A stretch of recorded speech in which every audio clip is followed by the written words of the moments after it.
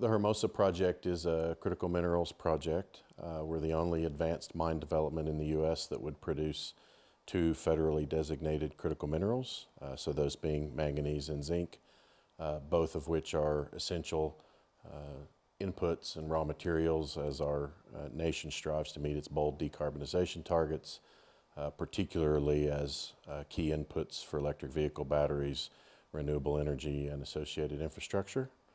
This region is identified by scientists as one of the top 5 regions in the world most in need of protection.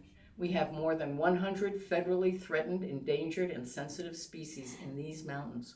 We can go other places to get these minerals. The biggest issue is it creates American jobs. So it's an American resource that can create a short local domestic supply chain, and in doing so create jobs in a community that has been historically economically disadvantaged. Almost a quarter of the population here in Santa Cruz County lives below the poverty line. So in creating this domestic supply chain, you're also creating economic opportunities for a community that hasn't had those in a very long time. We have got to stop defining the quality of our life based on gross domestic product numbers. We have to look at quality of life issues in terms of happiness and health.